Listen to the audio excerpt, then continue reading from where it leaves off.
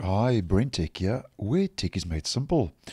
So, yesterday we got the dev channel build for this week, and now on the 23rd of March, Microsoft has rolled out the latest Windows 11 Insider preview builds for the beta channel.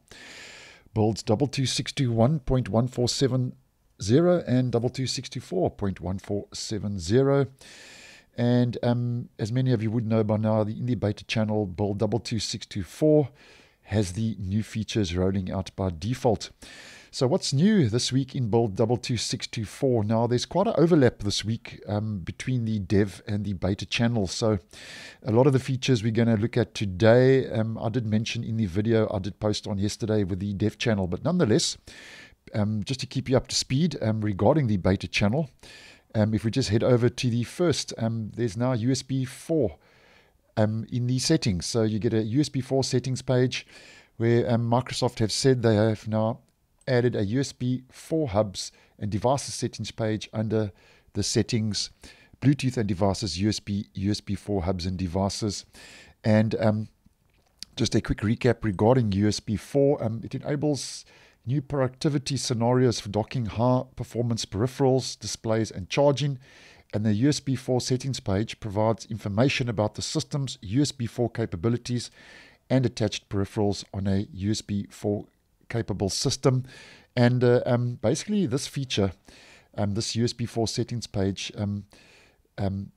basically gives you a couple of features. So the first is that you can view the tree of connected USB4 hubs and devices, as we can see from the screenshot provided. You can view attributes and capabilities associated with the USB4 domain, and that's down here below. And you can copy the details into the clipboard so it can be shared with customer support or system administrators for troubleshooting. So that's just a couple of the new features and 3 highlights for the USB4 settings page now being tested in those beta channel builds.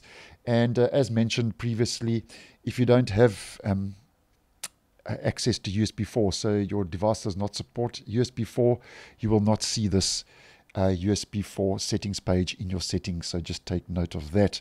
Moving on to the next, this one I think we have covered before, because this is a change and improvement and not actually a new feature per se, which is also in build 22624, where you will now see a copy button here in the bottom left for quickly copying 2-factor authentication codes in notification toasts from apps installed on the PC or from phones linked to the PC. So that's regarding 2-factor authentication now in the beta channel.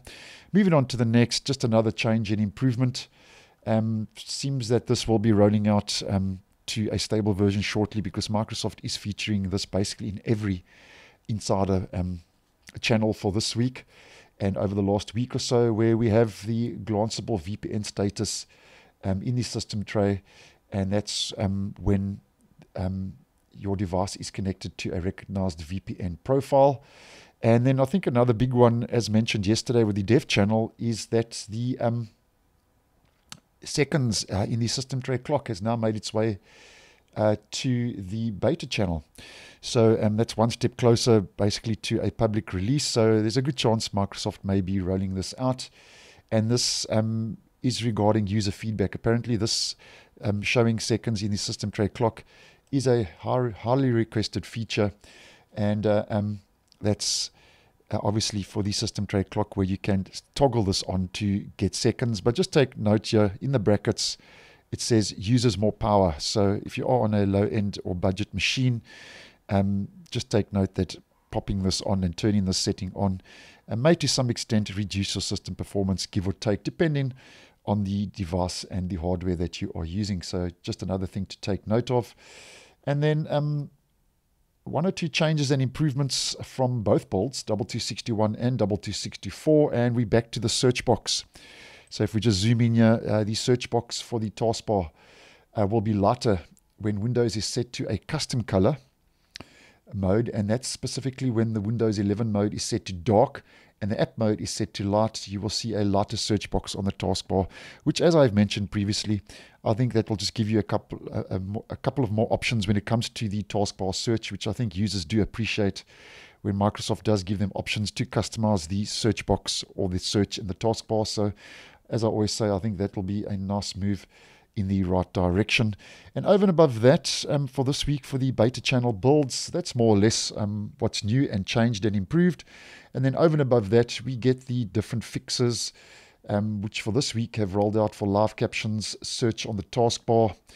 And then there's a couple of known issues for the system tray, live captions, and so on. And I'll leave the release notes down below if you would like some more information regarding the rollout of the beta channel builds for this week, build 2261 and 22624. So thanks for watching, and I will see you in the next one.